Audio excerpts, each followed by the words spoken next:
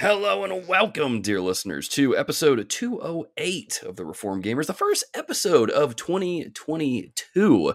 Hello and welcome, dear listeners. My name is Logan. I have completely fallen out of how to even do the opening things, but as you can see, if you are watching the video, we've got the handsome bearded man himself back on the show. What up, the Terminator host, because I'm back. Or the Deerminator, for those of you that paid attention to us playing Halo and, attempting to play Halo in Regenerated's tournament. But hey, we tried. We had fun, which is the most important thing. And then we also got another handsome bearded man, our editor, Skinner. Dude, what is up? That's right. I'm here because you asked me if I wanted to be on a show, and that's like asking if a dog wants water or if a baby wants a bottle. I mean, yes. Do I want to be on the show? Yes. And of course, this is my first video appearance. I was going to say, this is your first video appearance. And, we're talking about this on the pre-show a little bit. Talk a little bit about your shirt there. I'm assuming people on YouTube can see this. I know we can't because it might be a little bitmappy here on Zencaster. That might get a little bit better for you. But I'm tempted to just not tell people what it's about. Right. And let people type in the comments to see who can get it right. And whoever gets it right gets, like, I don't know, my $5 GameStop monthly gift card thing that they send out because I haven't been using them. So, right, yeah. You probably had that for years, and it's just been wasting away. It's just been sitting there, wasting away and just disappearing into dust like, I don't know. And that's why I never had Pro. Not since the days when you used to get a Game Informer for it. Yeah, man. That's a long that was a long time ago. That was a long time ago. Speaking of things that have been like a long time ago, 7 years ago was when we released our first episode of the podcast. And here we are 7 years later. 7 years of TRG starts now with this episode. So y'all, I'm still kind of blown away at the fact that this show's been going on for 7 years. I thought I would have ended the show long ago or, Well, what's funny is there's a group of podcasts that all started in the general same time frame. Mm-hmm. So the Super Best Friends Video Game Sleepover, us, and even all of the kind of funny stuff. Back then, I didn't really know much about any of that, but not that we're by any means connected. I mean, we know a lot of people from the different communities, I guess. We're definitely as popular for sure. Yes, most definitely. Our patron is. We're just right behind them by a few $20,000 a month, but it's just kind of neat, kind of thinking through because they've been talking a lot about how it's their 7-year anniversary, and I'm like, seriously, you started it right around that same time frame, right after I had just got back from the field, getting married, and all of these things, and I went from barely being in the video game world to deeply entrenched, drowning in all the recos that people were giving in this Reformed pub video gamers group. Oh, that's a podcast attached to it with Jonathan Hinton. Shout out to the OG co-host. It is wild to think about 7 years. Again, I haven't done many things for 7 years of my life. I haven't lived in the same place for 7 years, maybe once. I've moved around that much, even if houses and stuff. So it's cool, and I'm glad I get to be back. These times are going to be definitely a lot fewer this year, but I'm glad that I got to be back for this one. So it's definitely fun to be back on the mic and get to chop it up with you guys a little bit. Yeah, man, for sure. So I was talking to someone about this recently. And they're like, you outlived the pubcast. Yeah. And I was like, yes, we did. We defeated Federal Vision when we took down Doug Wilson's podcast in that Facebook poll thing. And now we've outlived the pubcast. We're moving on up in the world. I know, right? We're moving on up. We're becoming. If only you had a better editor, Okay, Skinner, are we about to like work on your self-talk here on the episode? Because I ain't gonna let you. I made him. it's like I was watching something the other day where they were doing some of that. We're like, no, you are worth it. There's like a funny commercial, but maybe it was in No Way Home. Did you guys see that? I was gonna say I was about to bring that up, but I don't know if anyone listening has talked or seen it or not. So no spoilers. What a movie! What a movie! What a movie, right? What a movie! Back. Oh man! What a movie! I caught that reference. I caught it. Thanks, Cap. Thank you. You know what's funny is I caught that reference much like Spider-Man caught a certain someone. You know what I'm saying? Oh, right. Whoa! I'm just saying, those who've seen it, they know. People who haven't seen it are like, what's he talking about? Spider-Man caught something? Okay. But hey, not the COVID, thankfully, because they didn't bring that up once. Because he wears a mask all the time. No. Except for in the final fight when he doesn't wear it, because Spider-Man never wears a mask when he fights the final boss. That's true. Oh man, it's always ripped off or because they shall die. You know what's crazy? I was watching. This is getting a little long in the tooth, maybe of an intro, but who cares? It's 7 years. Let's hang out, dear listeners. I was went that words are hard. Starting the year off right. Words are hard. That's it. I went back and watched several of the older movies, and it is nuts how literally every single final fight in those movies, Spider-Man's mask is either beaten up, torn apart, or it's just not even existent. It's so funny. I don't get it. I feel like he needs a better mask. At this point, it doesn't matter because if he dies, and then who's going to tell whose identity is? That's good point. From a standpoint of just, theatrics, whatever, from an acting standpoint, the reason they do that is so you can see his face. Yeah, so that you can see the acting, that's the emotions. Exactly. What I loved about Into the Spider-Verse, because it's animated, they just animated the mask and made the mask have the emotions. Yep. Look cool. It did. Look cool. You know what else looks cool? Us hitting 7 years.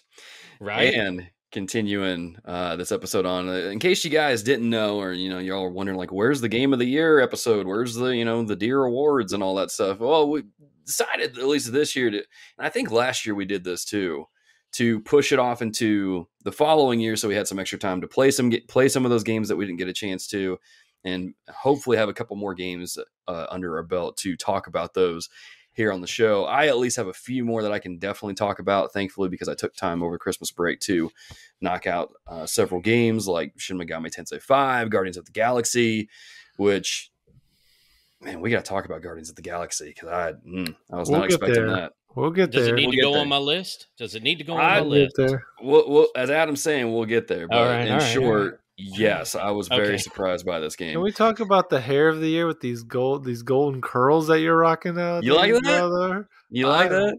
Best hair of TG. I mean, I ain't got no hair at all. Yeah, you like that? I mean, look, there's Skinner. And so somebody's got to win it, and you have well earned it this year, man. Those curls are popping.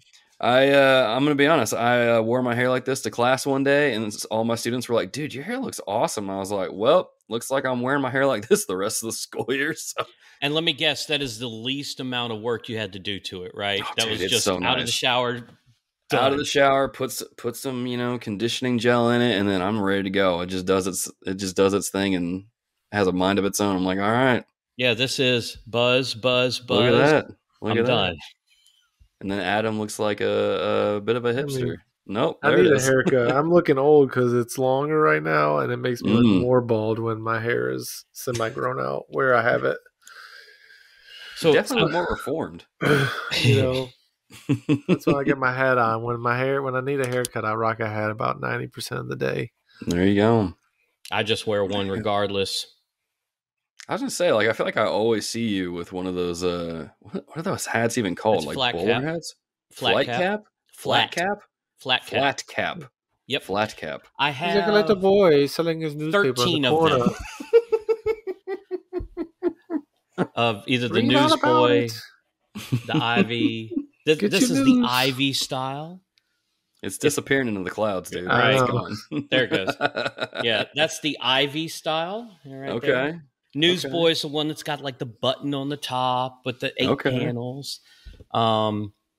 He knows all about these hats, man. There was so story time. There's an old guy in my church. Mm-hmm. Larry. Not you. Not me. Yeah, you youngins. No, this dude has had like cancer. He's still kicking, but I mean, he's on dialysis regularly, the whole 9 yards. This man still gets up, and if there's a hymn sing, he's going to be at it. And at one of these hymn sings, he was rocking a Guinness flat cap in his like Guinness the beer. Yes. Okay. Yes. At one of these am I supposed to know about this? And no, just anyway, so this dude is kind of my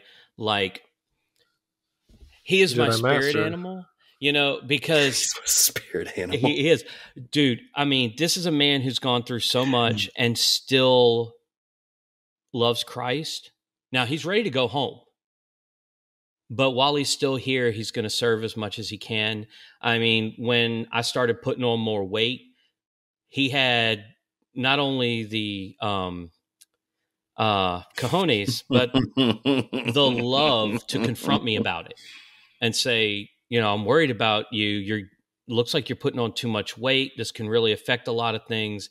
I mean, and that takes a lot of guts. It's not like we're talking every week or anything like that all the time, but we've talked enough. Well, he gave me that hat. After I comment on it about how much I loved it. That started my collection.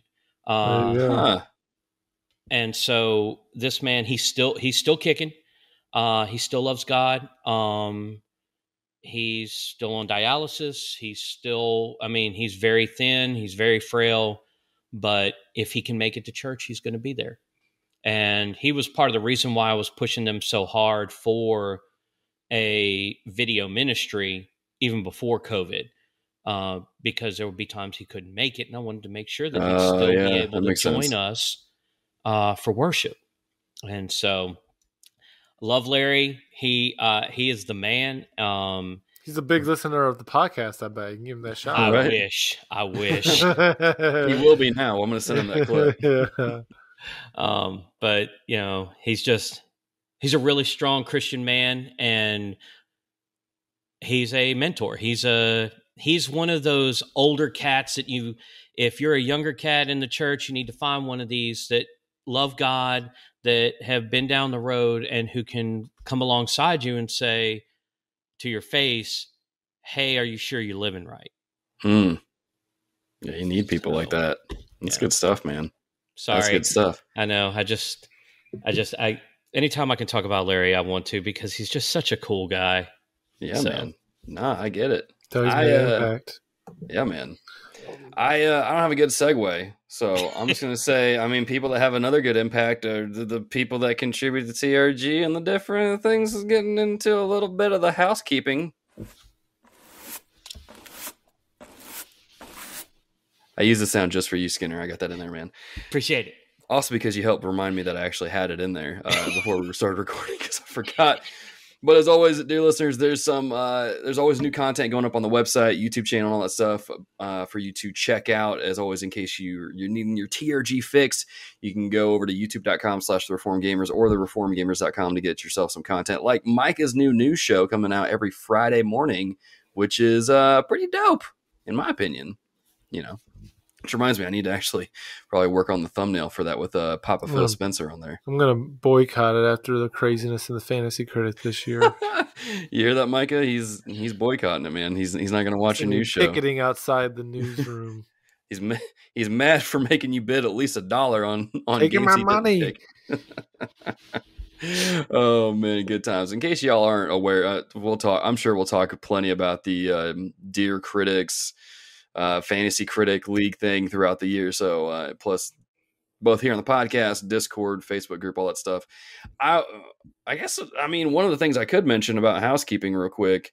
Let me finish up with that. Okay, YouTube, go over there. Website, go over there. I made some updates to the Discord server this morning, the day that we're recording, January 12th, where you can now type in a command to start a music quiz, where it'll play a song and you have to guess what the song is. And then if you win, I think it gives you extra XP in the server to help you level up. And so you've got that. It'll recognize birthdays now, to where it'll wish people happy birthdays inside the bot commands channel. And Skinner may bring about the snapping. You never know. I do want to bring up one thing that I made a change to as well, because someone brought it up, and this was actually in a discourse that Skinner, you had with someone else, where they mentioned changing, like doing the snapping so that way randos don't just randomly share their content in the server. And I was like, wait a minute, I can just change the roles to change the permissions to allow for that. So I changed it to where basically if you contribute to the TRG server and you actually talk and hang out with people and hang out on the server, you actually have the ability to share your Twitch streams, blogs, whatever inside the server.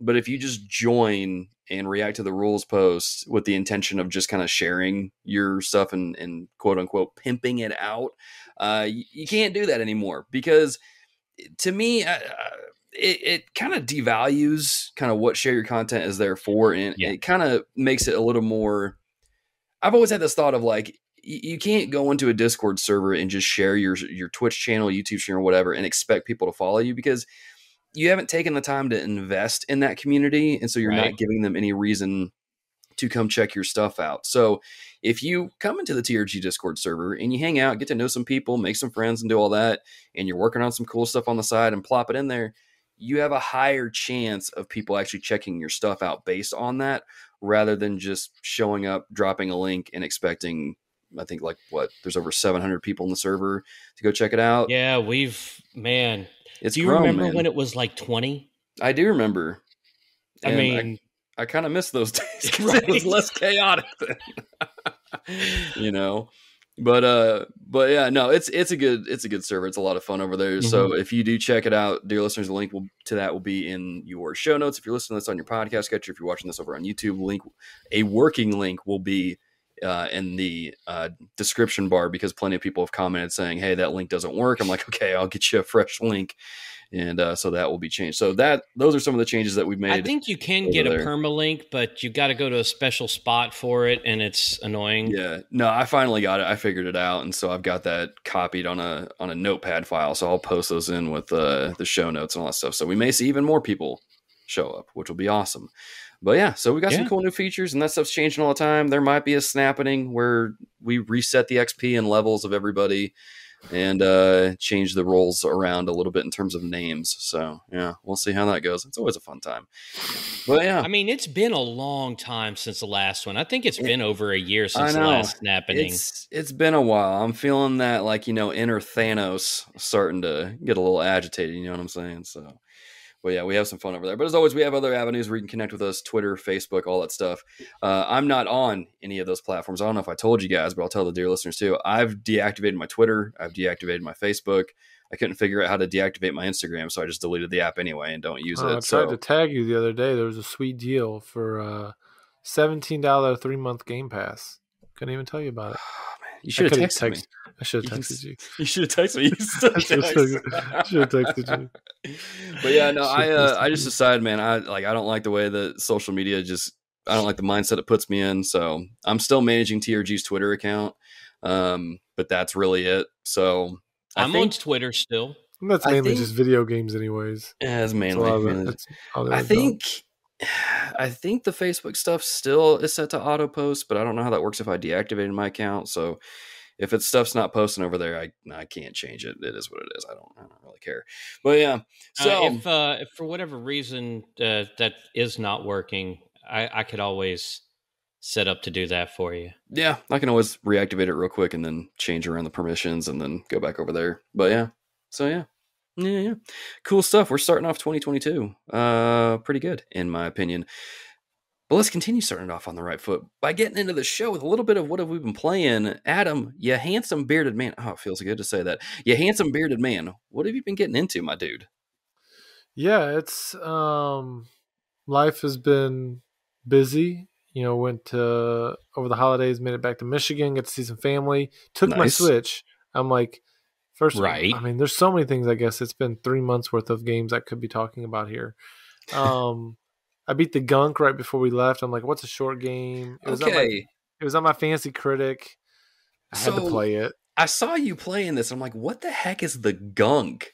I've never heard of this game. It's the junk is what it is. The Gunk is the junk. Okay, here we go. It cost me second place. The real championship in Fantasy Cricket was second place because Alex crushed us all, and everybody was only fighting for second place. And Nate beat me by like 1.5 points because the Gunk couldn't get me 4 points. It was a shame. It was okay. It just got super repetitive. It was whatever. So I played that.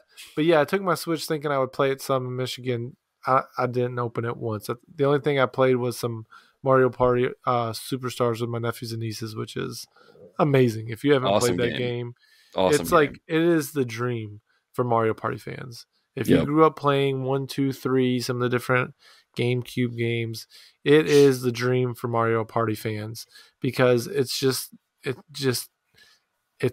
works. The good maps, the good games, you can adjust which games you want to play from which system. Mm-hmm. It's just so well done. It is. Yeah. It's everything that I could have asked for on a Mario Party game because, I'm not necessarily a connoisseur because there's some of them I haven't played, but I consider myself a big Mario Party fan, and there's not much more I could ask for. You always hope they might add a couple more maps like that just because why not? It's not that hard to do, I wouldn't think. Just beep, boop, boop, boop, put in the remaster, and it's good. But really, really enjoyed playing that. But the games I'm playing right now, I'm playing some Halo Infinite. Not so much the multiplayer anymore. I've kind of, once I started the campaign, I kind of said, okay, I'm going to probably press pause on multiplayer. And so I didn't want to start it till I could really get into it. So I waited till I got back from Michigan. And so I'm probably a handful of hours into that. It's a good time. Yeah. I couldn't tell you what's really happening in the story. Don't know if that matters. I think it's just a gameplay. I can tell you what happens. So I'm just kind of roaming around, taking over stuff, beating up baddies, and having a good time with it. And then the other game that I've started here recently is Final Fantasy VII Intergrade Intermission XP Remake. I was going to say, you got to love those titles. Yeah, it's like, come on now. Which, it's good. It's more the same. I've kind of had my eye on it for a long time. Mm-hmm. And then when Square Enix decided to allow the free version of Final Fantasy VII that they gave away on PlayStation Plus to be upgraded for free to the PS5 version, I said, okay, now I'm in because I didn't want to have to buy a physical copy. Wait, do I have that? You might. You probably have it. Well, here's the thing. They give you the upgrade to the PS5 version. You still have to buy the DLC.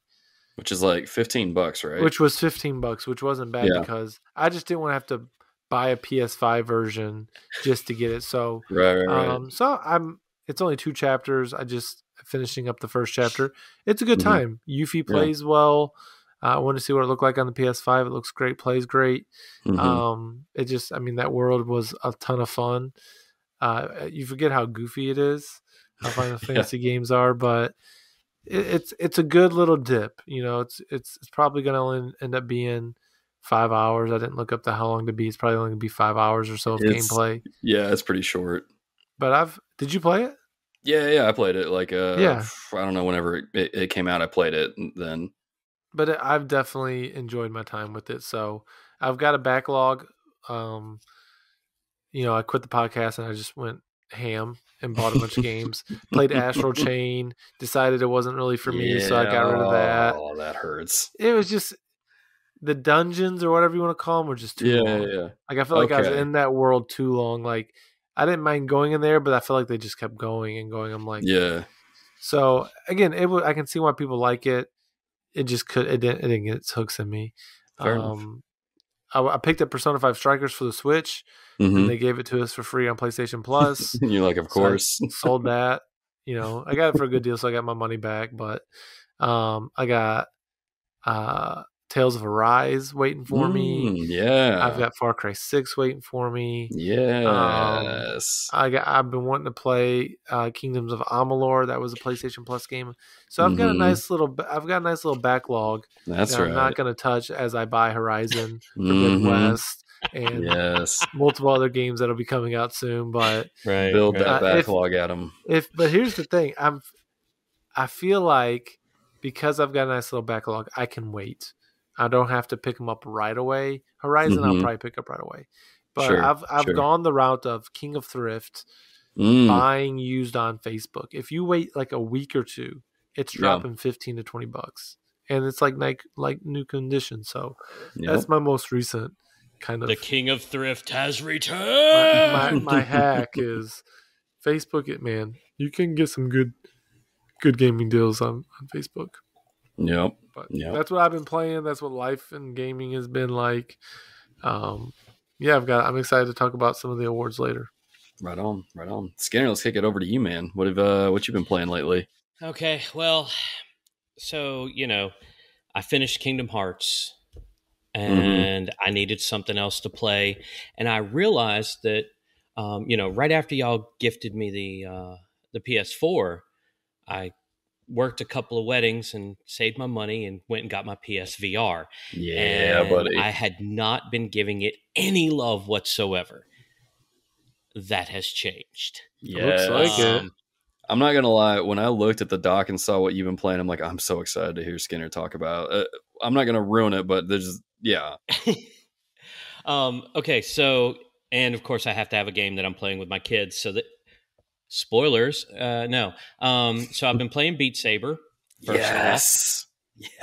And that has got to be some of the most fun that I've had in a while. With a rhythm game, because that's all it is. It's a rhythm game. Let's be honest. With lightsabers. Exactly. Call any game with lightsabers just a game. Right. Well, exactly. And so, I was, going through the campaign, and then all of a sudden you're on like 9A, and it's like, okay, move your hands over 600 meters in this song, or 650 meters. And that's the one that made me quit because I couldn't get it. Okay, so what you have to do with that one is just constantly be moving your hands around while you're waiting for the bricks to come, and then slash the brick. I beat it. And I beat both of the move your hands as little as possible. No, those are the ones that made me quit. Was those ones there? Yeah, and so what you have to do is basically you have to T-Rex it.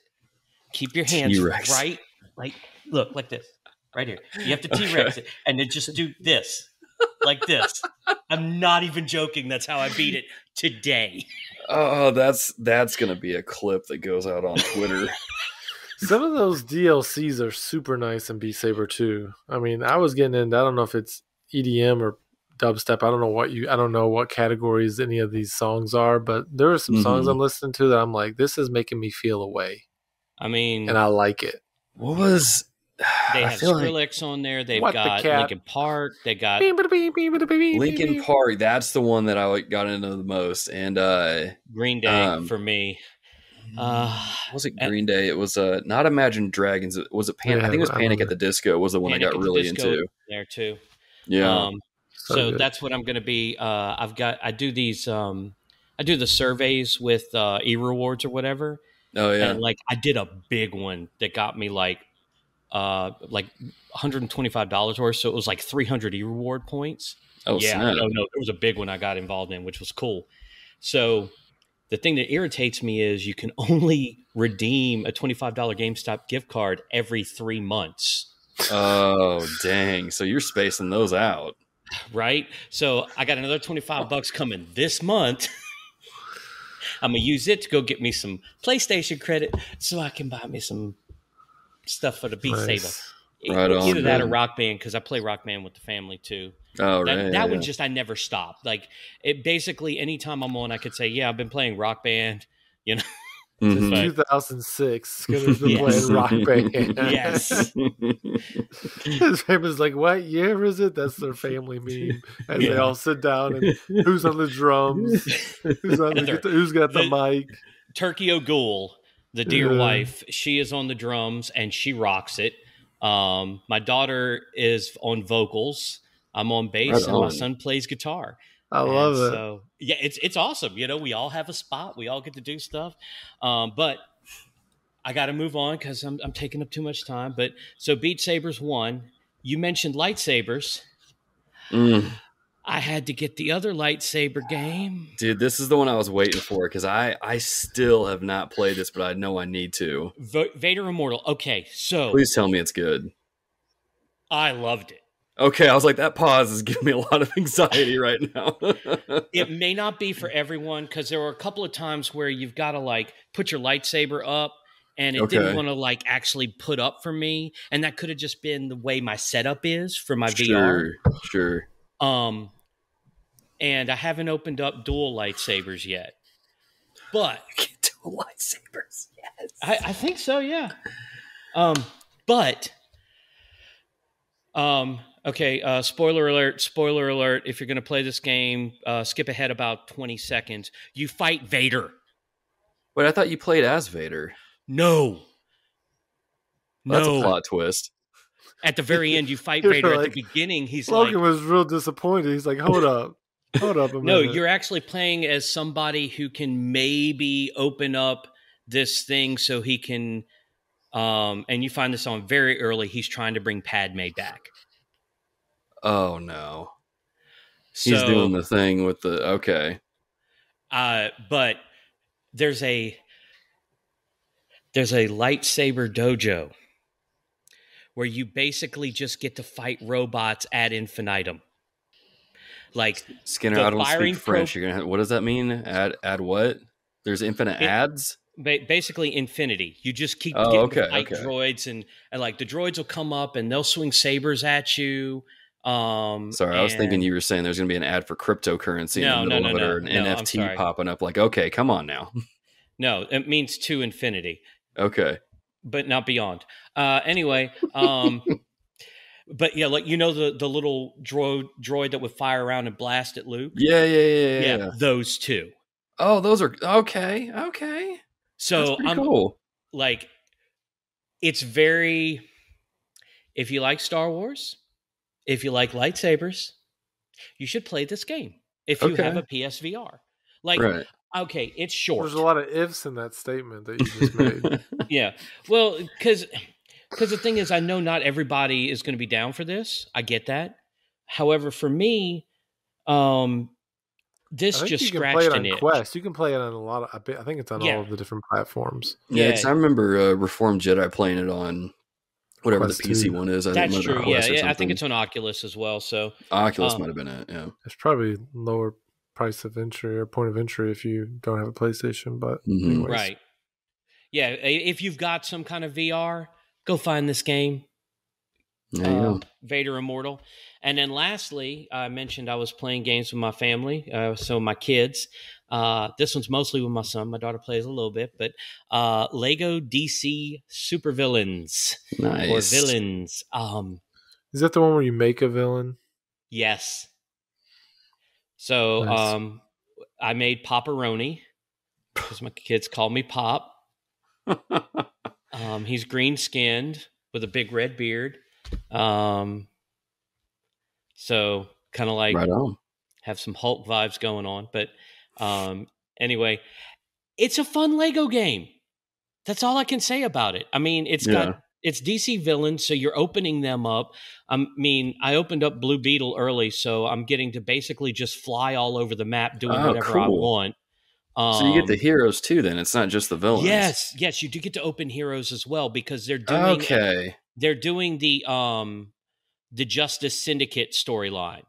So the Justice Syndicate comes in and basically traps the Justice League in the other Earth dimension, the one where the Justice League are the bad guys. And sorry, my knowledge of DC stuff only goes so far. I'm not familiar with Justice Syndicate. I didn't realize I was showing how weeby I was. If you're talking about Demon Slayer about as much as they do in the Discord, then you'd be showing that side, but you're not. That's only because we don't have a spot called "What Have We Been Reading?" Okay. No, okay, fair enough. Because I did get Heather that for Christmas, R.I.P. the whole box set. Fair enough. But yeah, so Lego DC Villains, though, you recommend it? If you like Lego games, yeah. Okay. Yeah. I mean, it's a good platformer. It's a good co-op game for sure. And there's fun little puzzles to figure out. I haven't been too frustrated with the gameplay. Okay. And there's a lot of unlockables. I mean, just so many unlockables. So this is going to be one of those that I spend a lot of time trying to get the plat on. Yeah. I go for those long run plats. I was going to say, like, if anyone's holding down the platinum for, at least as far as the podcast is concerned, it's definitely been you. Yours are a little more long in terms of the pursuits. Said Dying Light 2 is like 500 hours long. There's no way it's 500 hours long. Yeah, they probably... It's going to be a beefy platinum, I bet. Yeah. And if there's co-op, Adam, we might have to co-op that one, dude. I love me some Dying Light. Dying Light's always good. It's always good. All right, well... as far as what I've been playing then, I did mention, played some Guardians of the Galaxy. I'll talk about that a little bit later. What a surprise of a game that was. What did I play over the break? I played more Forza Horizon 5, of course. I played Shin Megami Tensei 5. That was an interesting experience. For those that are curious, I did get the Law ending, which is, it was the Law ending. But I'll save that I'm working on trying to get Josh from Backlog Breakdown and Wesley Ray, the Henshin Dad himself, on here to discuss that game with me, because there's so much to talk about. I won't get into it in this episode here. I will say there's parts of it I did like better than Persona, but there's also parts of Persona I like a little bit better. But they're good in different aspects of the games. But as I was kind of starting the year off, I was sitting here looking at, my library, as I call it. I don't call it the backlog anymore. I call it library. I keep positive vibes going, you know what I'm saying? Plus, if y'all have watched the YouTube thing, TRG backlogs become TRG library. So I was looking at these games that I have been not pestered, but like I've been reco'd several times by a niche portion of our community to play the Legend of Heroes games. And so I've tried to get into Trails of Cold Steel multiple times, couldn't do it. So I saw that I had Trails in the Sky, which is the first one sort of in the series. It's really the best one to onboard yourself with in the series. And I started playing that 12 hours in, just started chapter 2. And I'm going to say this, I'm enjoying the game, but it is the very definition of a slow burn, because it takes its time with that story to the point where I'm like, I can see people that are into JRPGs either loving or hating this. I feel like this is kind of a hard sell because of how much of a slow burn it is. But I'm enjoying it. The characters are great. What I love about it is just that this game came out in 2004. Insane level of attention to detail. Every NPC feels like they have their own story, their own personality. And when you do different side quests and stuff, you can go and talk to them and they have a completely different set of dialogue. If you that's the one I saw y'all talking about. Yeah. It's kind of mind blowing because it incentivizes you to talk to NPCs after you complete different side quests, because their dialogue is always different. The orb mint system is just like the materia system, so it's easy to play that and get into it if you've played Final Fantasy VII. And they even went so far, at least in the English version of the game, to where when you open a chest, if you go back to that chest and hit the interact button, it'll give you a unique dialogue for that specific chest. So each chest has its own specific dialogue for it being empty. There's times where it'll say like, this chest is empty. Oh, so empty. Like really depressing and things like that. Or it'll say something like, really, you're resorting to checking empty chests now? That's pretty sad. And I'm like, so it's cool to see how they've just added these little nuggets into the game here and there. And I love stuff like that. It's pretty cool. The music's great. It's got a little bit of Persona vibes to it, where it's kind of like that upbeat, jazzy sort of thing. I'm like, okay, I'm digging this. It's a little different in terms of how it handles a party, because normally in other JRPGs, you add people to your party and you get to know them and you grow with them. This game, it rotates out a lot of party members with the exception of the two main characters, Estelle and Joshua, who are brother and sister. And so you get to know them really well. And for a game that came out in 2004, it's really well written. Like, the characters are funny, they're unique, the interactions are great. I'm enjoying it, but like I said, it's a slow burn. I'm 12 hours in, and I'm just now getting to chapter 2. I spent probably 5 hours in the prologue alone, and so it's hard to recommend just based off that. But I mean, if you like really well written stories, if you like, a great complex battle system, just level or a deep level of attention to detail, check it out. I mean, it always goes on. The first 3 games, Trails in the Sky 1, 2, and 3, always go on sale on Steam, so you can pick it up there. I think they're on Vita if you want to play them over there as well. And so you can check those out. I think they're on Vita. Don't quote me, Skinner. I see you getting hyped over there. I don't know if they're on there for sure, but they're good. I like it. I'm interested to see where it goes and see how it all goes out, because people tell me all the time it's better than Final Fantasy, it's better than Persona, and I'm like, okay, those are fighting words, right? So I gotta check it out. But yeah, it's good. Lastly, I've been putting a lot of time into Halo Infinite's multiplayer. It flipped that switch to where I'm getting hooked on it, hopping in there, playing it. I still have my gripes of, getting ranked. I think I'm like a gold 4 now.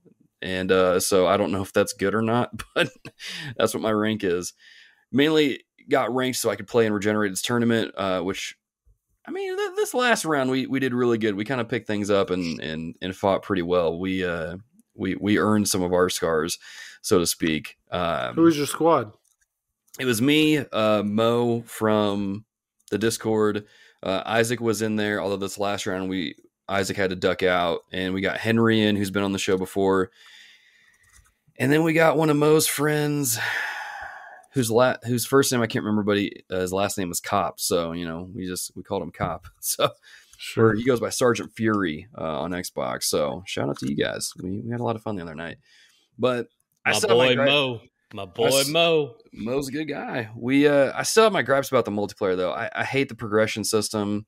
I hate the shop. I hate how expensive everything is.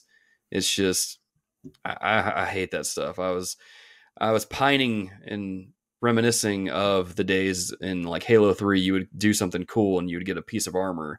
I got a medal in this last match where I did a 360 and then I took someone out, and it gave me a medal for it. I'm like, wouldn't it be cool if it gave me a helmet for that or a decal or something, but, as Henry pointed out, they're not going to do that when there's people who are willing to buy it. So it is what it is. They gave you the multiplayer for free. Isn't that enough, Logan? No, it's not enough, Adam. Isn't that enough? I am a needy man. I'm an American, and I'm entitled. Game. Heaven forbid you have to put any money into it. Heaven forbid. To get cosmetic items that do absolutely nothing. Heaven forbid they give you a reason to unlock stuff and rank up. Oh man. You're a gold 4. You're ranking up some, so I don't know what that means, but I guess it means I'm decent. I don't know what the levels are, but it's higher than what I am. So good job. Well, fair enough. Way higher than what I am. Skinner, we need to get you on there, man. Get you ranked. Skinner's Look, you saw what happened when you got me on Skinner's Fortnite. a platinum 8 in Rock Band. He's a platinum 8 in Rock Band. That's all. That's whatever all that means. That's all he needs.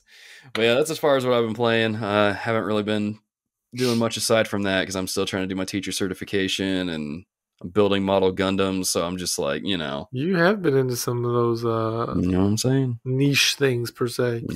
Yep. That's how it goes. Might do a YouTube video on it later. But before I do that, I got to remind y'all to rate and review the podcast on your podcast app of choice, whether it's Spotify or iTunes, or if you're watching this on YouTube, hit that like button. Maybe consider smashing the subscribe button, as the kids say, and turning on your notifications so you never miss an upload and all that jazz. But let's get into something that is much cooler than the Dundies. If you watch The Office, much cooler than Dundies. What are the Dundies? Don't play games with me, Skinner. I don't know the rap that they do with it. There's like a Dundies rap that Michael did. I don't remember. I still don't know it.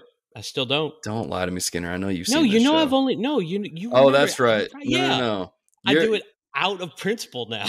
That's right. You're the friend that I know who has never seen the show versus my friend who has seen the show but lied to me for 2 years and told me he had never seen it. And then he pulled out this random obscure knowledge from one of the episodes and then surprised us all. I have now seen 2 episodes of the show. Okay. So that's like what, the intro and the outro? The first episode and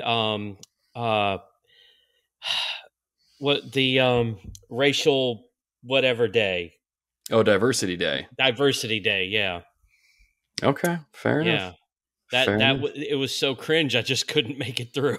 I'm done. The whole first season's kind of cringe, but I just couldn't make it past it. Is what it is. But yeah, this is the Deer Awards for 2021. We're going to talk about some of the games that we've played, go over some different awards, and highlight some community members. That's right. Giving out our first Dear Listener of the Year award to one or several people. So I thought it would be fitting to kind of revisit the year a little bit. And I was going through just the 2021 release catalog of games just to kind of see, what are some big games that came out over the year? What are some that we missed, some that we played? And when I compiled the list, I was looking at it and going, I now understand why people call 2021 the year of the backlog, because there's still some good games that came out, but like apart from remasters or remakes or something like that, bit of a light year in comparison to something like 2018, which is the year that Skinner's been revisiting, where we had God of War and Spider-Man and all these other games. So let me go through some of these things. I'm not going to list literally every game, so if I miss a game, dear listeners, don't come at me in the YouTube comments, which, by the way, YouTube comments are getting weird on our channel. Y'all need to settle down, okay? The ones who are making the weird comments probably aren't even the ones listening. It's just some random troll. Probably. Yep. Anyway, so I can neither confirm nor deny that. Skinner, was that you with the Gurren Lagann display pic the other day? Thankfully, no. Okay, I was going to say, because I was about to trash the dude for liking Gurren Lagann. Anyway, in January of last year, we got Hitman 3, Cyber Shadow. Following month, we got the Super Mario 3D World plus Bowser's Fury ported to the Switch. Persona 5 Strikers, Bravely Default 2. March brought us Crash 4. It Takes Two, which just took up a bunch of awards across different outlets. Monster Hunter Rise, which is getting released on Steam today, the day that we're recording this. April brought us Outriders, MLB The Show 21, New Pokemon Snap, Returnal, which I'm sure we'll talk about that one on the show here. May brought us Resident Evil Village. That was the only big game that came out in May. June brought us Final Fantasy VII Remake, Intergrade, whatever it's called, Ratchet and Clank Rift Apart, Ender Lilies, which isn't really a bigger game, but I wanted to highlight it anyway because it was a bit of a surprise for me last year. Really good Metroidvania. Scarlet Nexus. July saw Legend of Zelda Skyward Sword HD, which is a game that made me feel all sorts of things. You guys can go listen to the episode on that. Death's Door, which is an indie game that took the world by storm. A Final Fantasy Pixel Remaster started coming out then as well on Steam and iOS. August brought us Hades on everything else, so people that were on things other than the Nintendo Switch or PC got to play it finally. Psychonauts 2, a game that we won't talk about because Adam will have PTSD about his Fantasy Critic. And then September got us NBA 2K22, Tales of Arise, Deathloop, Kenna Bridge of Spirits, Hot Wheels Unleashed, which is a hit with the families. And then October brought us Metroid Dread. Well, you see the dead screen a lot because you die a lot in that game. Far Cry 6, Back 4 Blood, Guardians of the Galaxy, Mario Party Superstars. And then November, we got the usual suspects of Call of Duty, Battlefield, a new Forza, Pokemon. But then Halo Infinite Shadow dropped and made us forget literally everything, including the atrociously bad GTA trilogy. And our JRPG fans rejoiced when we got Shin Megami Tensei 5. Try to say that 5 times fast. And then rounding out the year, we got Final Fantasy XIV's latest DLC and Endwalker Halo Infinite's campaign. And for the horror fans, Five Nights at Freddy's Security Breach, which is a game I started playing recently, and boy, is it scary. So we got, like I said, you remove the remakes, you remove the ports, you remove the remasters. Kind of a mildly light year in regards to new releases and things like that, but there's still plenty of games to talk about, which I'm sure we'll get to. And the first one we'll get to, as always, dear listeners, before I get into these awards, if there's any of these awards that you want to share, like your picks for, feel free to comment on the YouTube channel. hit us up on Twitter. If you talk to us on Facebook, I won't see it, but these other guys will. So feel free to share that stuff over there. So our first award, I wanted to bring this up because I was curious to know which game surprised us the most. So for you guys, which game gets the Sneak Attack award? Let's start with you, Adam, handsome bearded man himself. What game surprised you the most? I mean, there were some games that weren't really on my radar at the beginning of the year. I mean, I think of 12 Minutes. That's on some of the awards that we're going to be giving. That's one that had no idea anything about it, and then I played it, and I was like, wow. So I'll share maybe a little bit more about that later. Returnal's another game that I played, and again, didn't have a ton of expectation. You ended up hooking me up with a copy for us to talk about and play, and that game was great. But probably the biggest surprise is when we've hinted at a little bit, but Guardians of the Galaxy. Yeah. That game was way better than anyone thought it was going to be. I mean, I think after Avengers kind of rubbed some people the wrong way, I don't think anyone expected Guardians of the Galaxy to be as good as it was. But the writing was phenomenal. The voice acting, again, once you let go of the MCU, actors and their voices, and you just let them be what they are. The story was intriguing and heartfelt many times. Yeah. The gameplay was good. I wouldn't say it was like great, but it wasn't bad. The gameplay was enjoyable. So all around, but when I played it and then when I finished, I was just like, wow, like that was. I mean, maybe at the end of the day, I'll share my top 10, but it is up there on some of my favorite game as one of my favorite games of the year. So that'd probably be my biggest surprise that I wouldn't even plan on playing it. And then it was like stupid cheap. Yeah. It was like $25. Yeah. Like 3 weeks after it came out. Yeah. So I hopped on that deal. All right. I'm going to play it, I guess. Yep. I'm going to piggyback on that and go with Guardians of the Galaxy too. Like there were several games I played that surprised me a little bit. 12 Minutes was a good one that you brought up. I was like, okay, this is okay. But Guardians, you mentioned Avengers and I was like, this is getting put up by Square Enix. I watched the trailer. This looks stupid. These aren't, it's not Chris Pratt. It's not Vin Diesel going, I am Groot, I just, I don't see it. But then I kept seeing the reviews, saw it get, super cheap. I'm like, all right, I'll try it out. And then I played it over winter break and was like, where did this game come from? Like what? And what's interesting, I listened to a few other podcasts talk about the game and they kind of remarked about how they prefer this rendition of the Guardians over the MCU version now. And I'm like, okay, that's kind of a tall order. But by the time I finished, I was like, I just spent 10 hours with these characters. I think I kind of prefer them too. Like the writing is surprisingly good. The characters and their interactions surprisingly good. Was not expecting that from this game. So I think I would pick Guardians of the Galaxy 2 with an honorable mention to Doctor Who: The Lonely Assassins, which a small portion of our audience would probably be interested in that are Doctor Who fans. But yeah, Guardians of the Galaxy, 100%. I would give my Sneak Attack award too. But Skinner, man, what about you? Okay, so I will start my section of the awards by saying, as you've said, all of my games are going to be a little bit dated. Yeah. Because, well, let's face it, up until y'all gave me the PS4, I was still playing PS3 games. In fact, if you hadn't given me a PS4, I'd probably still be playing PS3 games. So, well, and that's as a caveat in case you're a new listener. That's the beauty of our Deer Awards. We pull games from like whatever we played last year. It doesn't have to be a 2021 release. It could be anything. So that's just how we do on the show. And if you don't like it, well, get over it. It's our show. This is how we do things. Skinner, continue. So that being said, I just wanted to preface that because I know, some new listeners might not be, aware of that. And my Sneak Attack goes to Beat Saber. Yes. A worthy title. Was surprised, like you said earlier, Adam, it's lightsabers. I mean, it's got to be good. But I was really surprised how difficult it can be. I've played a lot of rhythm games. Normally, I can get up to hard pretty quickly. Not a whole lot of trouble with that.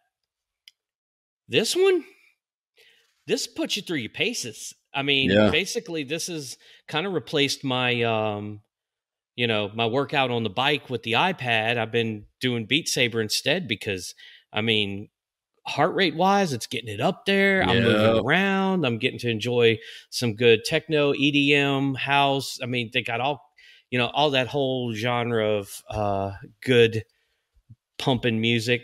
And, don't get the Green Day pack because I forgot just how profane the songs are. Like, Daddy, what are we listening to? And you're like, oh no. Thankfully, they bleep a lot of that stuff out, but I mean, I still know what they're saying. I'd say you can kind of piece it together, I remember listening to them back in high school. Yeah. Man. And he disappeared. Yeah, because you got to bring up how old I am. Golly. Sorry, man. I just like... No, you put your head down and you like disappear on your green screen or whatever. Yeah. He's going to heaven. He aged so fast. He just he Thanos snap dusted himself away. That's exactly it. That's it. But yeah, I mean, I was just surprised by it. I really don't have anything else that really kind of surprised me. I knew God of War was going to be good this year. I knew Spider-Man was going to be good this year. I knew Horizon Zero Dawn was going to be good for me this year. So you're at the point where you shouldn't be playing anything bad, Skinner. You should only be playing the good games. I mean, really, I mean, I told you earlier, my backlog, I mean, we're looking at Jedi Fallen Order, Persona 5, Final Fantasy 15, Death Stranding, and Last of Us. I mean, I've got amazing games, and that's just the stuff that I got physical. That doesn't even count all the digital stuff. I mean, I never played the BioShock series. I've got that. I never finished Uncharted series. I've got that. I'm sorry, Adam. Like, face palming so hard. I see that. I'm so sorry. Man. While Adam's recovering, I got to know, because we didn't cover this. What difficulty are you playing Beat Saber on? Have you moved on to hard and expert yet? I am doing some songs on hard. A lot of it I'm still doing normal, like some of the like Fit Saber. That Fit Saber one I'm having to do on normal. That's one of the extras. Okay. And the spooky one, that was on normal. But some of the earlier songs, like $100 Bills. Yeah, that's a good one. That's a good one. It is. I'm rocking it on hard and trying to move on up. I mean, I'm up to 14A in the campaign. Oh wow! Okay, yeah, you've gotten farther than I have then. Fair enough. Yes, fair enough. I have been vindicated. Yeah, man. Fair enough. Well, I think Adam's recovered, so I think we'll move on to our next award. Nope. He's still okay. He's just shaking his head at you, Skinner. And BioShock collections. Yeah. Oh, I've also got Arkham Knight to play. I don't care about that. Logan can rub his face about that one. But hang on. So you haven't Resident played Evil 2. Okay, stop. Have you even played the first BioShock? No. Wasn't my type of game. So I never played it back in the day. Okay, so I'm going to clip this out so I can post it on Twitter and let our people following us on Twitter make fun of you. Shame. Everybody shame this man. Boo this man, all that stuff. So anyway, let's go ahead and move on to our next award as we just ponder like how Skinner's is even on. I don't know. I mean, I've been gaming for 30 years and 35 years. 35 years 40, and you still somehow miss BioShock. I'm 40 because I'll be 43 this year. Man. And I've actually been gaming since I was like 5 or 6. So yeah, we're talking 38 years, and I missed BioShock. I missed Halo because I didn't have an Xbox. I was a Sony Here's pony. Here's a dear listener award for biggest game that Skinner has yet to play that he is listed in this episode. You go on our Twitter and tag us and Skinner on what game he has missed that is the best of all of the wonderful games. Look, I beat Teenage Mutant Ninja Turtles 1 on the NES. Cool. To us, like millennials, we don't care because the water level is atrocious. But for real, no cap, as my kids would say. Dear listeners, Go on Twitter and tag TRG and Skinner. It's just at Skinner Ness, I think is what it is. If Skinner _ Ness. There you go. Tag him in it and tell him what is the biggest game that he has not played that he needs to play this year. I am dead serious. Go to our Twitter. Go on Discord. Just about any game that was any good. Skinner's likely not played it. They're over here playing Kingdom Hearts instead of playing BioShock. Anyway, okay, we've razzed them enough. Let's go to the next award here. So this one, it's just kind of our favorite indie. You know, there's a lot of bigger games that come out, but there's also some kind of smaller games that come out that are really, really good, that deserve some highlights. So, Adam, let's kick it to you, man. What was your favorite indie of last year? Yeah, there's a couple good ones. I have to always look up because I don't ever know really what's considered an indie anymore. Right. With everybody being bought out, but Cannabis Spirits was a good one. Thought that would probably be mine, but if I'm thinking of the game that probably kind of comes with that surprising, Cana, I actually thought I would like it more than I did, and it was fine. I mean, it was a good game. But the game that probably I was like, this is my favorite would be 12 Minutes. Wow! Like it was just interesting as all get out. I mean, you play if you played it, it gets its hooks in you like immediately, and you want to find out, okay, how do I extend the loop? How do I keep learning? How do I progress the story and do the right things? Yeah, it gets a little weird in the ending, but it was like some of the most. It might be the most creative game that I've played, and easily one of the most memorable games that I played because it was just. Again, not a super long game. I don't even know how long it was. Maybe 4, 5, 6 hours, something like that. But such a fun little ride.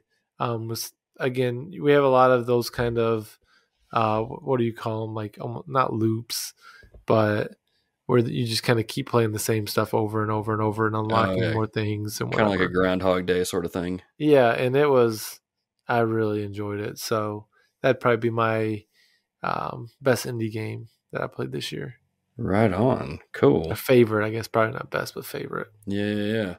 When I was kind of thinking about my pick for this, I mean, I was choosing between Death's Door, which just recently came to PlayStation. So, I mean, people are just now really getting to play that aren't on Xbox or PC. Really like that because it just felt like an old school Legend of Zelda game. Was really, really cool in terms of art style, music, and all that. But 12 Minutes was another one that surprised me too, because I'm a huge fan of anything involving like time loops, time manipulation, all that stuff, because I just think that's a really cool premise. And I don't, I thought I'd have it figured out by the time we start recording, but I still can't, it's hard to pick between the two. You know, but when I think about really the game that I went through and like which game I went through, bought twice, and 100%ed twice, probably going to have to give my pick to 12 Minutes because I really enjoyed that game that much. I know reviews were split. You know, you had people really liking the game. You had other people finding it too repetitive. It was dumb, clunky, or whatever reason they may give. I dug it, man. I thought it was interesting. I thought it was unique. I really had a good time with it. That's not to say, you know, Death's Door is a weaker game or anything. It's just 12 Minutes was just unique, and I really, really enjoyed it because of that. You know, I think I even tweeted out at the studio, letting them know, like, "Hey, I really loved your game," and they liked it and retweeted it. I'm like, "Oh, look at that!" Yeah. So yeah, 12 Minutes. I would agree with that. Skinner, favorite indie game that you played in 2021? So I was looking through all the games that I played in 2021, and I think I do have an indie game on that list.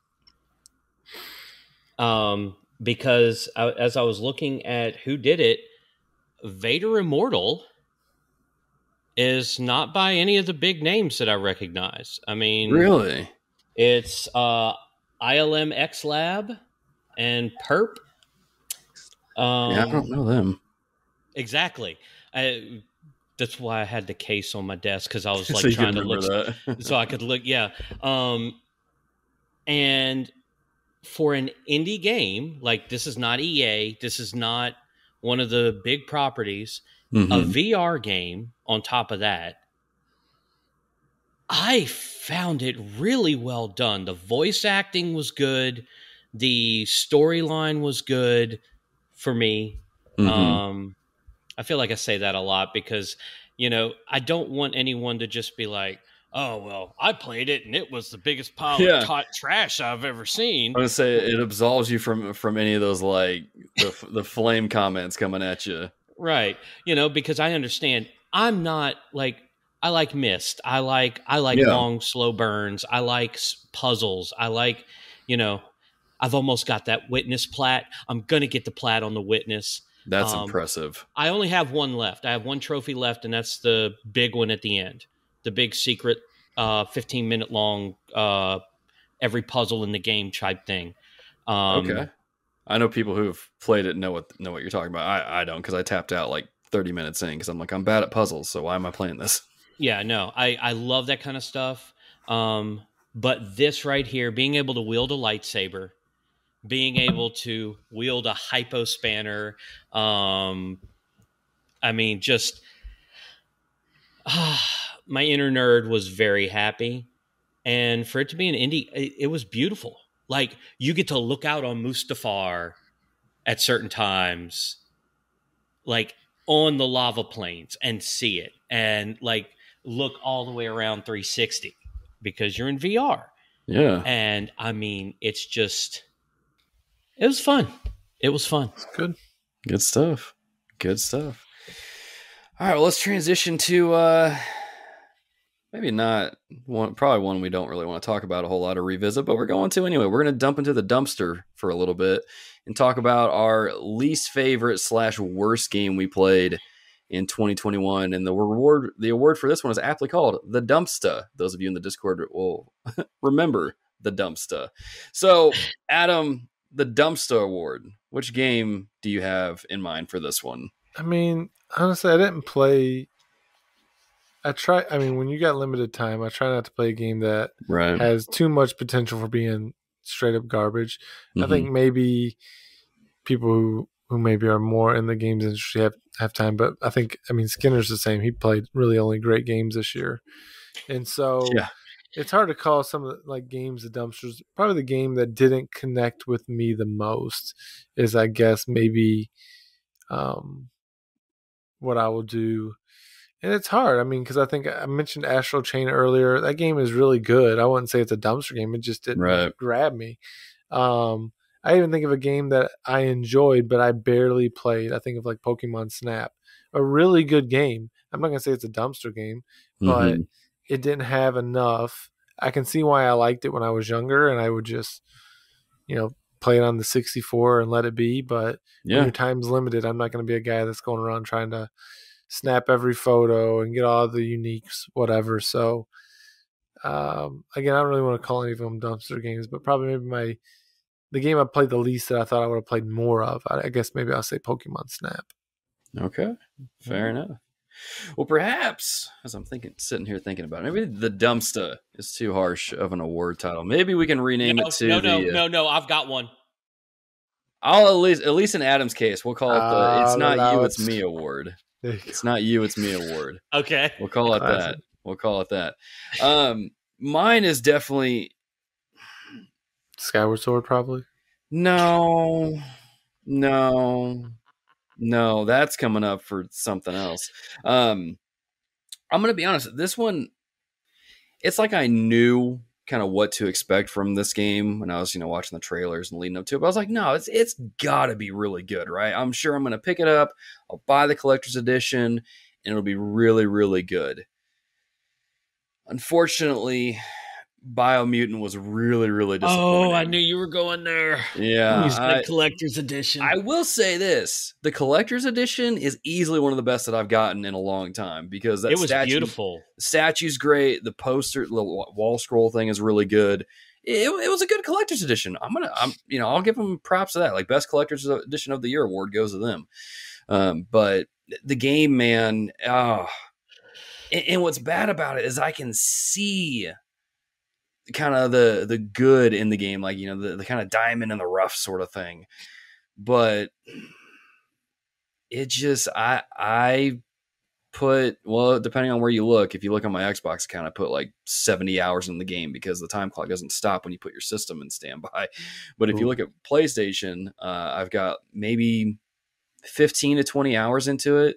And I was trying to push through. I was trying to enjoy it. But man, I encountered so many bugs, one keeping me from progressing a certain storyline. And I found out that when you look on the back of the box, you're supposed to be able to like mutate your mutant with like pincer claws and different things and have it do different abilities.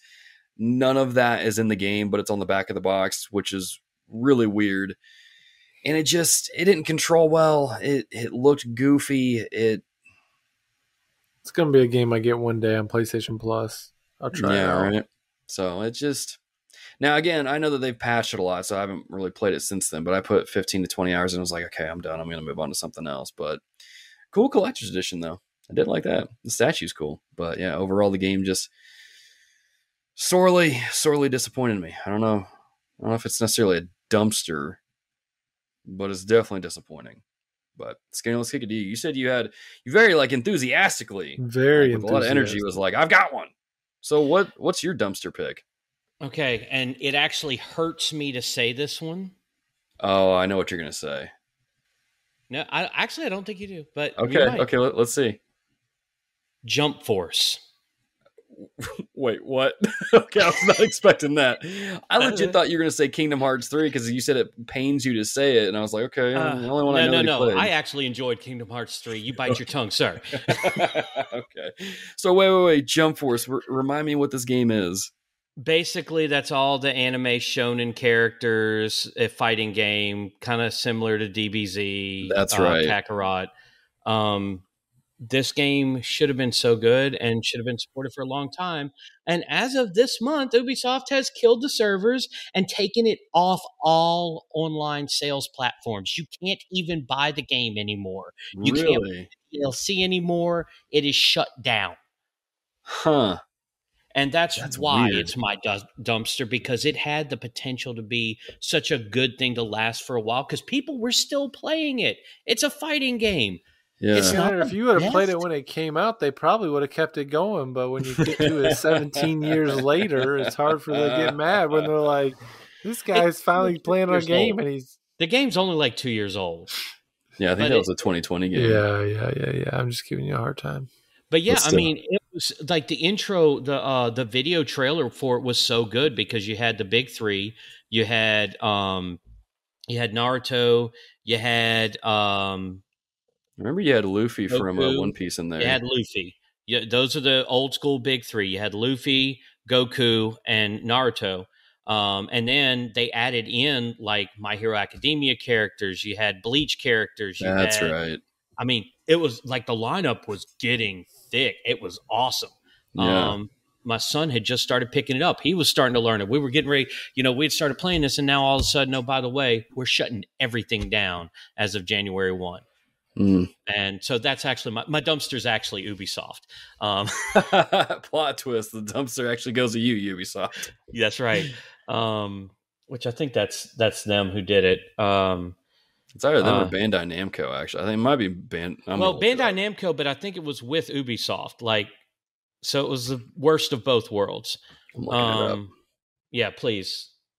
I know for sure Bandai Namco's involved, because they were the main on it, but I want to say Ubi was part of it. It says Spike Chunsoft. They made Danganronpa, the ReZero game, AI, the Somnium Files. Okay, I'm not super familiar with it. It might have been just Bandai that was supporting the servers. And it was published by Bandai Namco. That's why I'm remembering right. it. But Spike Chunsoft made it. Anyway, all right. Yeah, it was actually a decent game. I mean, it wasn't the best fighting game. Sure. That's going to always be either Mortal Kombat or Street Fighter. Yeah. Hollow. But yeah, that's the dumpster, because anytime that you, like, way before the life cycle of a game is done, pull services, I'm going to flame you for that. That's just wrong. You basically told your fan base, we don't care that you bought all this stuff, and we don't care that you might still want to buy some of it. We're just taking it all down. We don't care. Yeah. Well, I guess I'll cross that one off my out of my library then, because I had it in there, and it doesn't sound like I need to play it's not going to have hardly anything there for you. There will be still like the main part of the game is still available. Like if you've got a physical copy, you can still go play it. Or if I don't know that you can still download it. I know you're supposed to be able to, but I don't know that you can because they were pulling it all down. So that's my dumpster. All right. Well, we definitely felt a lot with this award, but we're gonna switch it over to a new award that made us feel something. Right? I don't have a good word for it. It just says made me feel something, positive or negative. Because again, the cool thing about video games, they make us feel things, right? They put you in your feels. They put you in your feels, right? And maybe we can call it that, in my feels. But not every feeling. I think Adam's singing Drake over there. But games make us feel stuff. Sometimes it's good. Sometimes it's not. It's not the best thing in the world. But Adam, I think about you. No. Oh, I don't want. This is a Christian. Else. We'll just stop there. Adam, what's your pick for this award? Yeah, so before we get demonetized. Not that we are monetized. I was trying to think a little bit about this as I was looking over my list of games. I can't think of any game that really like pulled it out of me this year, like the tears. But I think the game that just the emotion of just joy and happiness is when I got to play my first couple rounds of Mario Party Superstars. Yeah. Just the thought of they did it right. I think I don't know if it pre-show or in the regular show I think it was the show's gone for a while now. I think it was when we were talking about what I've been playing, but getting to just have a good Mario Party game and the feelings of maybe nostalgia playing through these games with my friends back in the day, it just warmed my soul. That is Adam. Adam thinking of the good old days with the boys playing video games, whether that's COD, Mario Party, whatever it is. SOCOM, US Navy SEALs on our SOCOM Sundays. You hit me in that spot, and my wife will tell you, I get like super emotional of those things. I'm very nostalgic for the good old days with the boys. So that would probably be the one that's just super, like, what a good game. Yeah. That one, I'll let you have that one. I did get that one for Christmas, and that was part of the reason why my Christmas day was so awesome with my wife, because our plans fell through, so we wound up staying home this year. But it was playing a few rounds of that. I was like, man, this feels so much better than the last one. This is great. I love. We need to play some online, man. Yeah, man. Hit me up. Milla DeVille. We'll get her in there. She gets very competitive. She's beaten me a couple times now. First few rounds we played, I beat her, and she did not like that. She's like, I don't like this game. It's giving you stars for no reason, Logan. Because you have the most money? That's stupid. And so we turned that off, and then she started beating me. I'm like, okay, there it is. But yeah, no, it's a good one. If you have a Switch, it's well worth picking up. Great. Yeah, if you have a Switch. Yeah. Well, you're more likely to have a Switch than you are a PS5 or Xbox Series system at this point. So, Skinner's who like, needs does it play on my Wii? Hey, shut up! I finally got my Wii working. My Wii U.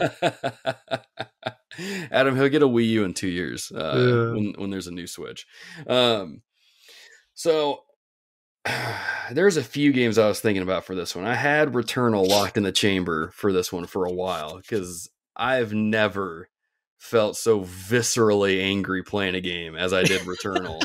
To the point where I like get so mad in a fit of rage I break the game case and throw it in the trash can.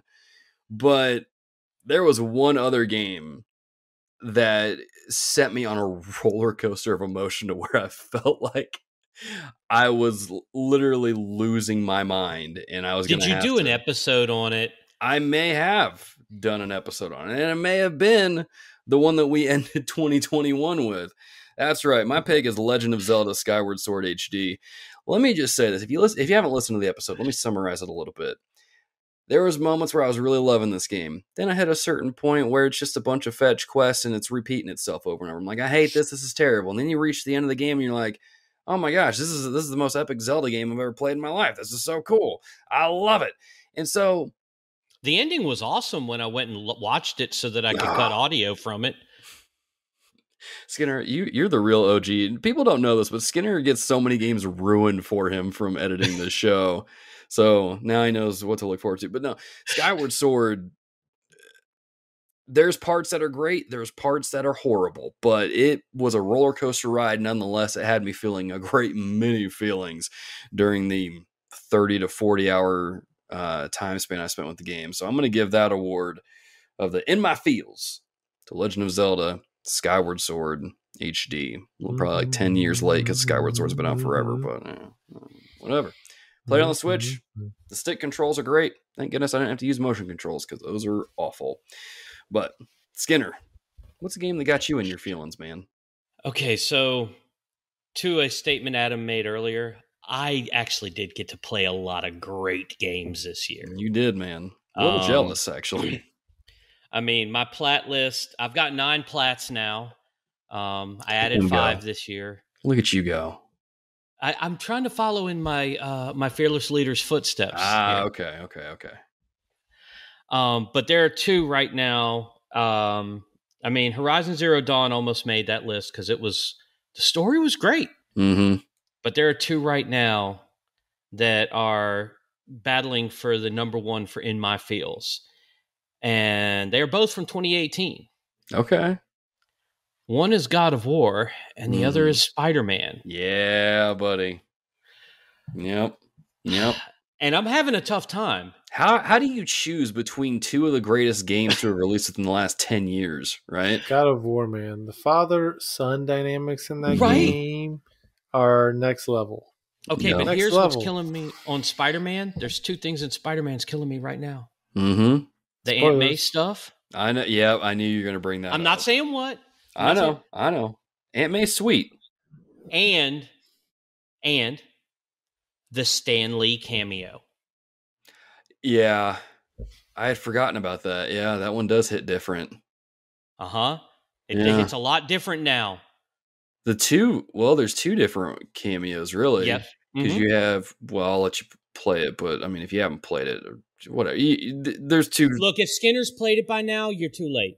Okay. So the statue and Stanley being in the game itself, there you go. We'll just say it. It hits different now. It really does. So, it's tough. It's really tough because as an old comic book geek, that's hard. But the father-son dynamic in God of War and the whole big reveal at the end of who Boy actually is, leading into what I'm sure is going to be an epic God of War coming up. Yeah, this is going to be nuts this year. I mean, it's a toss-up. It's a real hard toss-up. I know. How do you pick? Well, you pick by just saying it's God of War because that game overall is the best game that's ever been made. I mean, it really pulls in everything. It's platforms, it's puzzles, it's an amazing storyline with mythological creatures and gods and goddesses, whatever. Some of it twisted a little just so that it could make sense, but it's a story that makes sense. And the only reason I picked that over Spider-Man is because I fully intend to play Miles Morales this year. Yeah. So I'll still be able to bring it up next year. It's true. Gosh, Miles Morales is such a good game, dude. Okay, I haven't had that really spoiled for me, so I'm hoping to actually get to play that one before it's spoiled. So good, dude. I need to go back and play both those games. Those are so good. Spider-Man was one of my plats. God of War was one of my plats. Horizon Zero Dawn. So good deal, man. I'm looking forward to Forbidden West because it says I'm going to get to play it on the PS4. There you go, man. Excited. There you go, man. How about you just play BioShock first? Yeah, play that first, and then you can go to Horizon. Cool your jets there, buddy. Yeah. Cool your jets there, buddy. Again, dear listeners, Twitter, tag him. Just everybody just tag Skinner and be like, play BioShock. What are you doing? Come on. Uncharted. At least the first one. And Uncharted. I mean, the third one, all 3 of the BioShocks you have to play. I did play the first Uncharted. I've beaten the first Uncharted. Okay, so you've gotten kind of the worst one out of the way then. I say that with air quotes. I did that on PS3. So now you get to go play 2 and 3, which are objectively amazing. Man, the difficulty uptick on part 1 was insane, though. Yeah, I don't want to relive that. That's made me hate the game.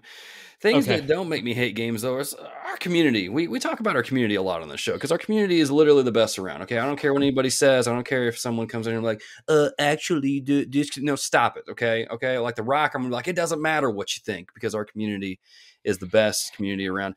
This is a new one this year, Dear Listener of the Year Award. We just want to recognize some outstanding members of our community here. So congratulations, you guys get an award. And hopefully you listen to the show and you listen to this part, because if you don't, then I don't know how you're going to find out, because I literally forget everything I say on an episode after we hit. I can confirm this. I can actually confirm this. It's like when you preach and you just like, what did I just say when I was on stage? I don't know. I kind of blacked out and let the Holy Spirit do its thing. Like I hope it was biblically sound, because if not, I'm out, I guess. But Adam, let's kick it to you, man. Dear Listener of the Year Award. Actually, fun little behind the scenes thing. This is when Adam brought it in to the show. He's like, hey, why don't we and I'm like the least engaged in the Discord and everything. I was kind of letting Logan. But, I'll do this. I give him all kinds of grief in the Fantasy Critic. He's been a long-time supporter. And he won the Dear Critics this last year in Fantasy. So I'm going to give it to Mr. Alex Castellanos. Well done, Fantasy Critic. Hope to catch a Mets game with you this summer. TRG meetup, man. You the man. There you go.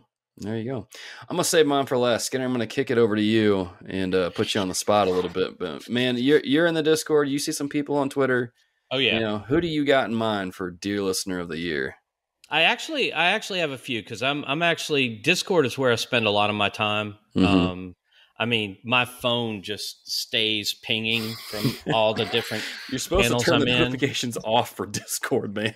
For some of them, I do, for sure. I've got some of them turned off. But some of them I leave on because I'm an admin, so I gotta stay on the pulse of the community, right? Mm-hmm. And that brings me to where I'm going to pull from, because, to be honest, our mods are amazing. Yep.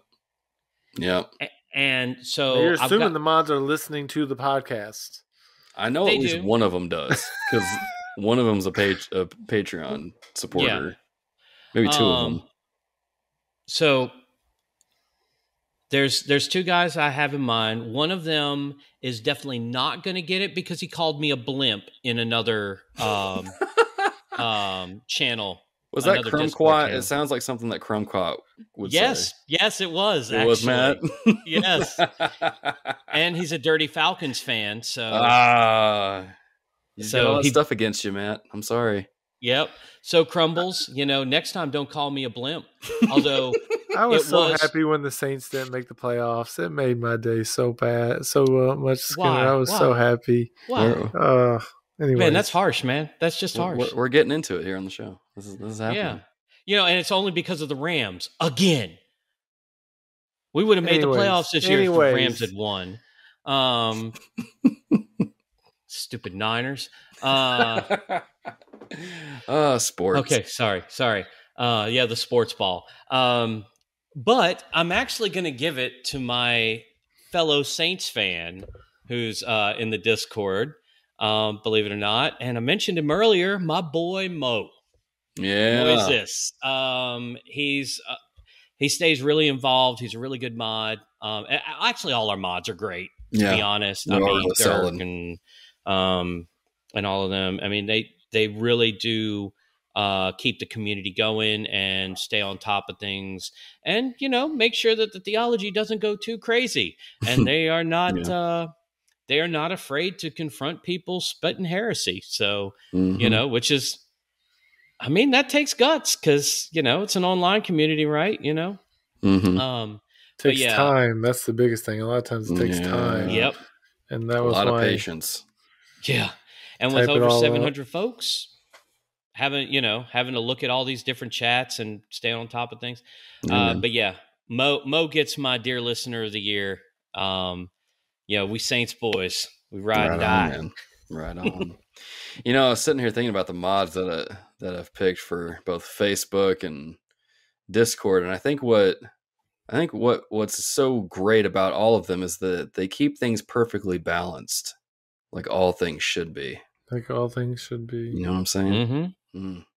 I probably shouldn't, idolize Thanos as much as I do. That's probably a bad thing.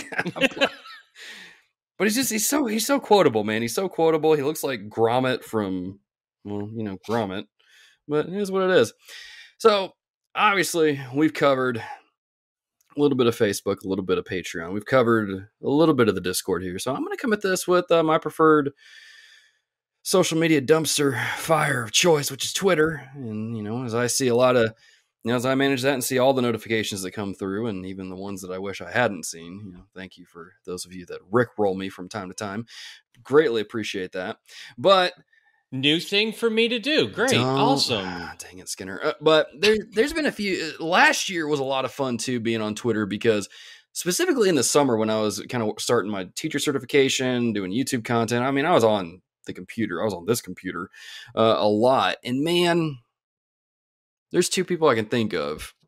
One of them I mentioned earlier, who's always liking stuff, always retweeting stuff, and that's Kokoro Daki, dude. Shout out to you. Just always on Twitter, man. I always see you in the notification thing, liking stuff, retweeting stuff, interacting, engaging. It's good to see.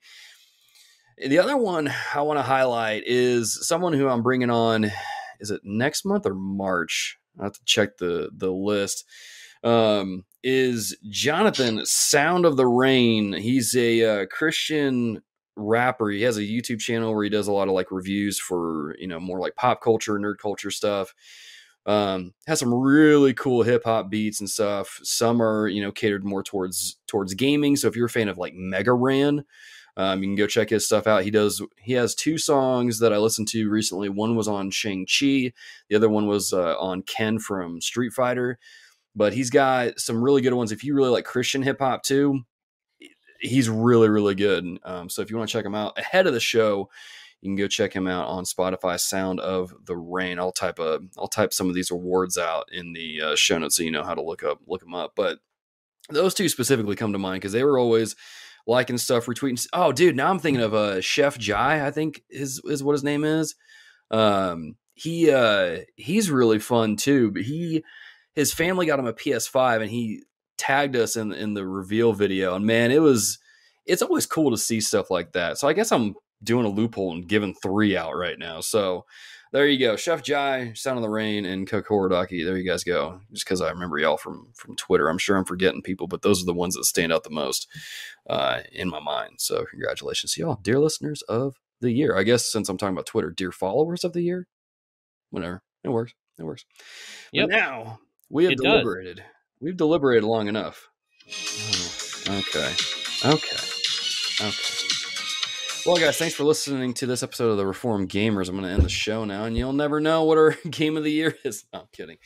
But we've gotten to that point. Here it is, the show, Game of the Year. We've played a good chunk of games. When I was cataloging my stuff, just kind of at the year, taking stock of everything I played, I think I played close to 30 games, 40 games last year, plenty of games. Not all of them came out last year, obviously, because I was tackling my backlog. But man, it's a good time to be a gamer. There's plenty of games to play. There's so many to choose from. A lot of them, like, there's not enough time to play all these great games. Nope. But we found time to play some of these last year, and some of them we really, really enjoyed. So let's get into it, guys. Game of the Year deliberation. Adam, let's kick it with you, man. Let's start with you. I was just counting mine. I played 25 games last year. Usually I'm right around, I'm surprised I got that many games, and usually I'm around 30, and I feel like I played a lot less this year. Mm-hmm. But probably I'll just mention some of my top games that I played this year. Returnal, just kind of looking down. Ratchet and Clank, Rift Apart, Deathloop, Metroid Dread, Halo Infinite, Guardians of the Galaxy. Those would probably. I mean, I played some older games, like Ori Will and the Wisp. I played that on Game Pass, and that's a great game. That's probably the best old game that I played. I want to play that one. Really, really good game. But as I've thought about this last year, about, okay, what is my game of the year? I had a lot of fun with Deathloop. I love the art style. Again, just some of that replaying, learning more. I really love how they tied all the pieces together in that game. Ratchet and Clank looked beautiful. Yeah. And that's just like, what do they say? It's just like, it's just a comfort food. That's the word I'm looking for. You just go back to it and you're like, this is what, I beat my first Metroid game with Metroid Dread. So just a lot of good things. But if I think of the game that sticks in my head, I haven't been able to forget about, I still think, and I wish I could go back to some degree and relive it, but Returnal. I guess I could return to that. That's, it was, that game had its hooks in me more than any other game. Staying up, I would be, there were multiple nights I stayed up to like 3 a.m. playing because I was in the middle of a run just crushing it. And I'm like, I can't take a chance on it crashing out on me. Yeah. So I'd have a 4-5 hour play session, which is unheard of for me, till 3:30 in the morning when I got to be up at 6:37. But it was, and then talking with you and Micah and Messenger about it, just okay, let's just see how far. I'm just gonna do another run, just see how far, and then all of a sudden I've got the perfect loadout and I'm stuck. I've got to keep pushing, and then even finding out I didn't even play the game to like. I got to know that if you get the astronaut doll, that was an extra life. I avoided it the whole time. I could have got even further quicker. But you hear these things, that's just like, why would I spend money on a stupid doll? Well, little did I know that it could save my life. I remember when you found out about it. But I'd already beat the game. I'm like, this is ridiculous. It would have been really nice to know that early on. But with your 99 health potions that you don't use. Yeah, I'm like hunting everywhere to find the machine thing that I can like get in. So if I die, I go back to that. And the risk reward that you would play in that game of, okay, I'm going to take one of these parasites and it's going to cost me something, but it's going to be worth it at the same time. And then, maybe you got a bad one, or you got one of the, what do they call it? Where it would like mess you up. It wasn't the parasite, but it was the other thing. The like the purple, whatever it was. And you're taking your chances. Okay, I can pick this up. It may or may not affect me. I don't know. And then it does, and you're like, oh, and it like kills your run, drains your health or something like that. Or you get something that wipes them clear. Just all of those things playing together.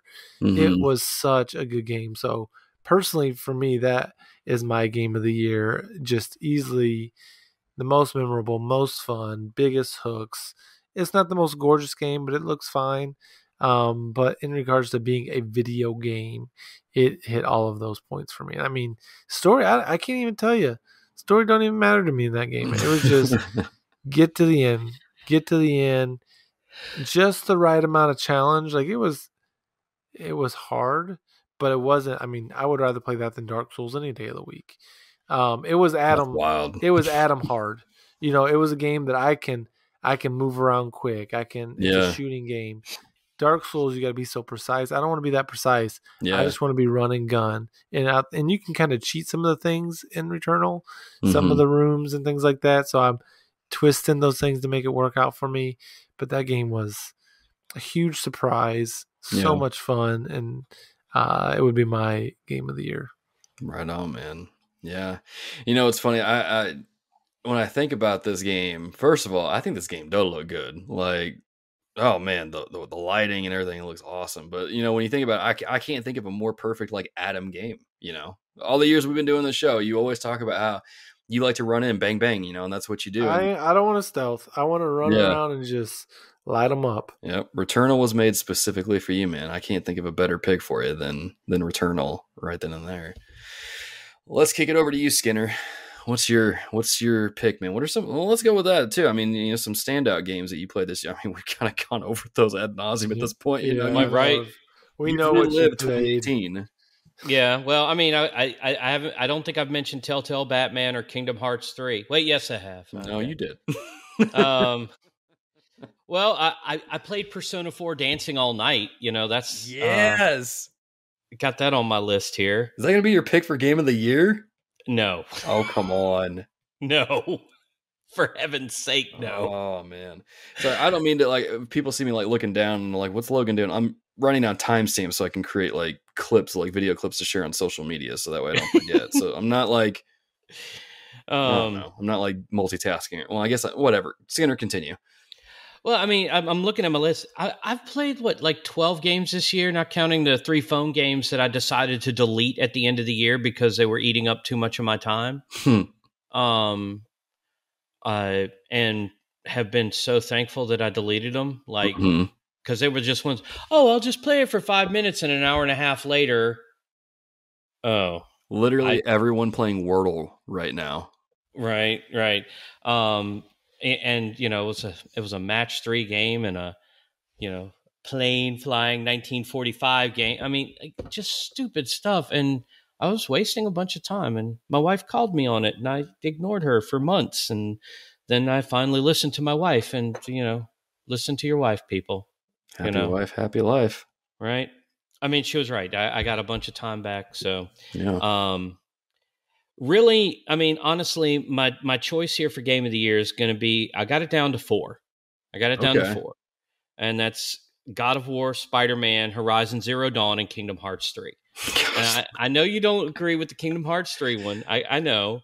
But I've come around. Like, look, people that love Kingdom Hearts, they love Kingdom Hearts. And if that's you, like, more power to you, man. Like, I'm glad you enjoy it like you do.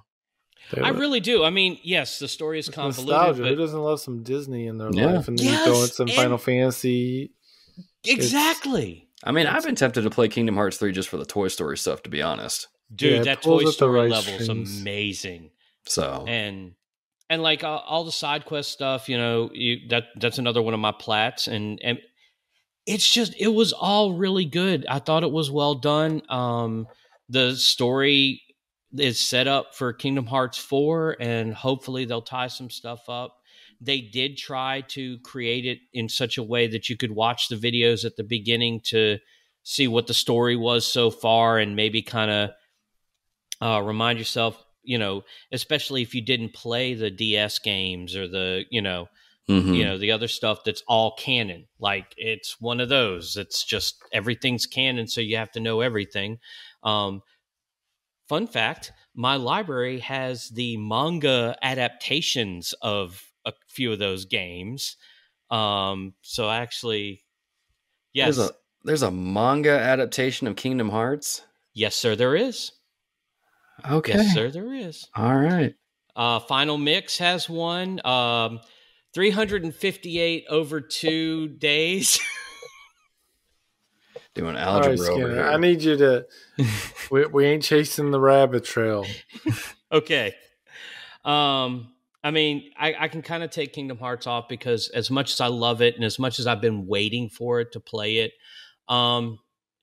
considering the other games, the other 3 games, it just doesn't hold up. It's not as complete. It's more niche, and I realize that. But Horizon Zero Dawn, I'm gonna have to knock that one out. As much as I loved it, and as much time as I spent with Aloy and the story, the other 2 hit me harder. The Spider-Man game and the God of War game hit me harder. Back to God of War and Spider-Man. Yeah, I'm back down to those 2. I mean, and if I'm honest, it's God of War. There it is. I mean, I got to. Like, there it is. I love Spider-Man. It's a great, like, it's an amazing game. But Spider-Man may be more fun, right? Whatever that means. But God of War, the whole kit and caboodle package. Is, I mean, it's undisputed. The mixing, the ability to mix the armor and to upgrade the armor set so that you could do all the different things on that. Yeah. I will admit to this one thing. I was playing the whole game on normal. I was going fine until that final battle with the final Valkyrie. I knew he was going to... As soon as you set up difficulty and you're like, you were doing good, I'm like, okay, this sounds like literally everyone I've heard talk about until they got to the Valkyries, and then they lowered the difficulty. Only the Queen Valkyrie did I lower the difficulty on. Yeah. I beat the rest of them on normal, by gosh. Yeah. She's a mean lady. But yeah, I mean, that's how I got my plat. I put it on story, and there you go. Hey, no shame in that, man. But yeah, God of War. Okay, cool. But yeah, God of War was just amazing. It's a well done game. The voice acting was on point. The story, the writers were on point. They took a character in Kratos who, let's face it, for a lot of the time was not a very sympathetic character. It was hard to kind of like relate to him. It was fun to move him around and kill a bunch of people, but he wasn't relatable. They made him a relatable character. Like they showed what they could have been doing this whole time in all of his pain and anguish and everything else. Because I played a bunch of the other ones, but they would go back and forth with like, oh, he's just enjoying it. No, he's not. Yeah. And this game really, really defined his character in such an amazing way. And the relationship with Boy and everything that he did there, like he really just wanted to live out the rest of his life and die. Like he was fine that, but obviously they're not going to let him. Yeah. And it's a good game, man. Again, that's one we did an episode on. So, dear listeners, if you're interested in that, definitely go check that out or go play it for yourself. But yeah, as far as my game of the year pick, I'm just gonna be open and honest with y'all. I ate real good in 2021 as far as games. You don't normally get a year where you get a good Monster Hunter, Resident Evil, Forza, Halo, and my girl coming back, Metroid Dread. So. I was eating good last year. I had plenty of good games to play. Plenty of good games to play through. I didn't really complain. And then I played through Sekiro. I played a lot of good games last year. But when I think about the two games that I probably spent the most time in and really often think about, it's between Monster Hunter Rise and Metroid Dread. And guys, come on. You know me.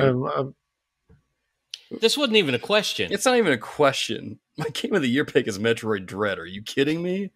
Kidding me? I thought it was Knack 2. Skinner, come on. Not even Knack 2 could game of the stand century. up to it. It's not even Knack 2 could stand up Metroid Dread. Like, I've talked about the game enough. I've done it on, YouTube podcasts. There isn't really anything else left for me to say about the game. It's incredible. It's everything that I wanted the game to be and more. And it's awesome. If you have not played this on your Nintendo Switch yet, I don't know what you're doing with yourself at this point. You need to play it. It's really good. My game of the year pick is Metroid Dread. This comes as no surprise to anybody. As much as I love Monster Hunter Rise and I look forward to playing it again on PC. Sorry. Metroid Dread. My girl Samus takes precedent over all of that. But with that being said, dear listeners, I'm going to kick it over to you. Your game of the year pick from 2021. Let us know what it is. Comments of YouTube, Twitter, Facebook, all those places. Let us know what your pick is. And if you had any difficulty picking between them. Again, it doesn't have to be a game that released in 2021. It could be a game that you played for the first time last year. So if you played through, let's say, Dark Souls, for example, and you really enjoyed it, leave a comment. If you played through Spider-Man for the first time, leave a comment, but let us know. Oh, Skyrim's on my list too. No, we're not talking about Skyrim. Nope. Not today, Todd Howard. So, with that being said, dear listeners, thank you for tuning in to this episode, our 7-year anniversary / Dear Awards of 2021 here on the podcast. Before we let you go, I mean, you have plenty of recos already from our picks for Game of the Year and things of that nature, but some recos, some things that you should check out. Adam, good sir, what should our dear listeners check out? Yeah, we've talked some about board games in the past on here. A new board game I got for Christmas. It's a game called Calico. You build quilts and you have cats cuddle up on them if you build a good enough quilt. So it's been a fun game. Okay. It's kind of you're playing against someone, but it's not. You're really playing by yourself and trying to get as many points as you can. You're not really cutthroat to other people and things like that. So it's been a good game for me and Hannah to play. Just one-on-one. It's not a long game, but definitely a fun game worth checking out. Got a couple other ones, but I haven't got to play them yet. Mm-hmm. So family life, kids, video games. Another thing I've been it's helped me grow a lot in this area of scripture memory. There's a couple of them. I know people like the Verses app, but the one I'm using is Bible Memory. It's just been really helpful for me, taking some steps forward. I'm not on it every day, but it helps me keep up with some that I've been learning. And so, yeah, it's been a good probably 3 to 4 month stretch where I've been using it. It's been helpful for hiding the word in my heart and help me memorize it. So if you're looking for an app, or maybe you've struggled in scripture memory, there's some good apps out there. I mean, we're on our phones all the time, right? And so might as well be on it doing some beneficial things. So yeah, right on. Skinner, what about you, man? What are some recos the dear listeners should check out? All right. Well, obviously, it's not me on an episode if I don't bring up fostering and adoption. Yeah. Especially not if Adam's here too. So I'm still going through that process too. Yeah. We're yes, sir. 2021 will be the year that we adopt a kid, so it's going to happen. Let's go. I believe it. But 2021 is because 2022. It happened. It's 2022 this year. Oof. Wow. Sorry. Continue with your recos. That's fine. Obviously, all three of us, we support fostering and adoption, and right now my house is empty, which is kind of weird. We've been empty for some time now as we've been moving forward into missions training and stuff like that. So we're still offering respite care. For those who don't know, that's where you don't take a long-term placement. You just provide respite for other foster parents. Big time need. So those are needed too. Big time. In Louisiana, you get 5 whole respite days a year. That's it. But families are needed to provide those times where you need that respite. You need that time, like you've got to go out of town for a funeral and you can't take that poor child with you. There needs to be families need to rest. That too. There's been a couple of those. And that obviously, us switching over into respite care is because support your missions teams. Your church is probably sending money to some missions field person. Find out who that is. Pray for them. Get their email. Send them an email. Say, hey, I'm praying for you because I know what you're doing is what we're all called to do, but you're doing it there. I'm doing it here, and that's fine. But you need to support missions. I would also recommend the class that I recently started up. It's called Perspectives. It is a college level style class where you can do a lesser version of it that still gets you a lot of good information. It's just key readings. Doesn't take as long, but there's a lot of good information there. It's been around for quite some time. I think the last updated version of the book was 2009, and that was the 4th edition. So they've been around for a while. So if you can find a class close to you, I'd recommend going to take it, even if you don't plan to go out on the mission field. Even if you just plan to do it here, you should still take the class. There's a lot of good theology there, a lot of good reasons showing why, if we're not called or if we're not going out in the field, we still need to be treating our everyday life as the mission field, as we're working, as we're playing, as we're dealing with others. And I know I'm preaching to the choir here, but lastly, pray every day without ceasing, multiple times a day if you can. Find the time to set apart to spend time talking to your Father who loves you.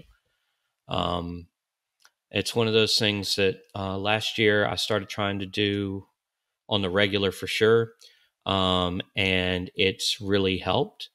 And it's reminded me of how many people have it way worse off than I do, and reminding me to be thankful in that as well.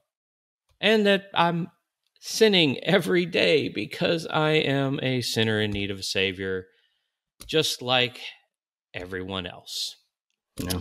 So that's what I got. I know I went super Jesus juke on my recos, but this is how we do with the Reform Gamers, man. You get your gaming, and you get your little Reformation stuff coming in hot. So that's how we do. That's how we do. As far as my records go, since I'm not on social media anymore, I still manage the TRG social Twitter account, and I'm in Discord. I'm not retweeting a lot of the stuff anymore. I'm not sharing a lot of the posts anymore because I've deactivated my account. So, dear listeners, I'm going to ask you to step it up a little bit in 2022 to, if we post a new episode and you really dig it, share it with some friends, share it with some family members, share it with, maybe even your pastor, or share it with just someone.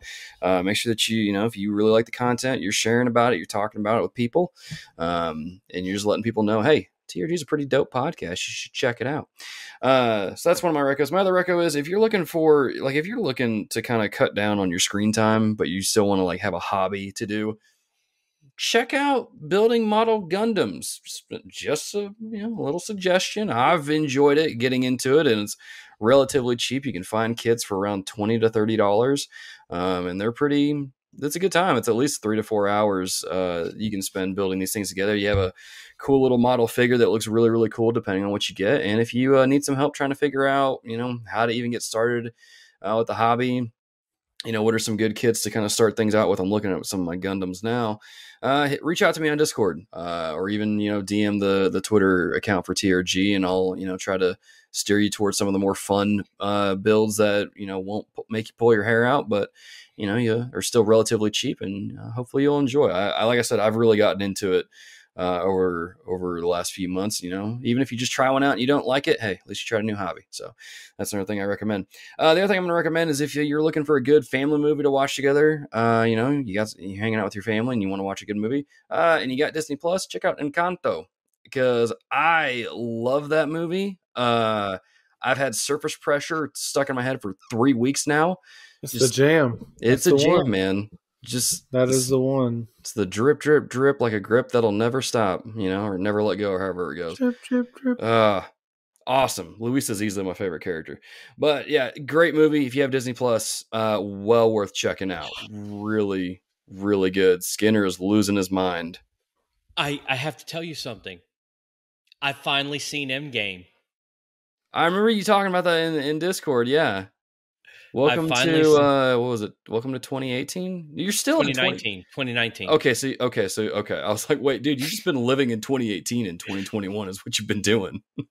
But now I can watch Falcon and the Winter Soldier and all the Loki and all of those little shows. Right, so now I can watch those. Right on. I forgot about that. I meant to tell you that. That's good. That's actually a good segue into, hey, if you guys want to support TRG or hang out, connect with the community, Discord, link to it's in your show notes or on YouTube, Facebook group, Twitter, all those places. Links to everything will be in your show notes. If you like what we do here in TRG and you're thinking, I want to support a podcast, a Christian podcast that doesn't suck, as people tell us on Twitter, consider supporting us over on Patreon, getting exclusive early access to our episodes like this one here. I'm looking at the timer, 2.5 hours almost of just chocolatey good. I don't know why it's chocolate podcast goodness. The public release one won't be as long, and it will have stuff edited out. So if you want the shows early, uncut, you can support us over there on Patreon and get those behind the scenes and more. But yeah, you can also support us. Merch shop, we've got that as well. Link will be in your show notes. Check that out. Anything else that I'm forgetting will be in your show notes. But guys, 7 years of TRG, no sign of stopping anytime soon. Well, we're going to get it. But guys, thanks for joining me on this episode. I appreciate y'all. It was fun to be here. Anytime, basically, like I said, you asked me, do I want to be on the show? That's, yeah. Don't even got to ask. Just tell you when and you'll show up. It's been fun just being a listener again. I mean, it's great jumping on, but it's good keeping up with the different hosts and stuff like that. So thanks for having me back. And again, man. I'll be on here and there. Yeah, man. So for sure. And with that, dear listeners, thank you for listening, and be a dear. Keep it locked here. We'll see you in the next episode.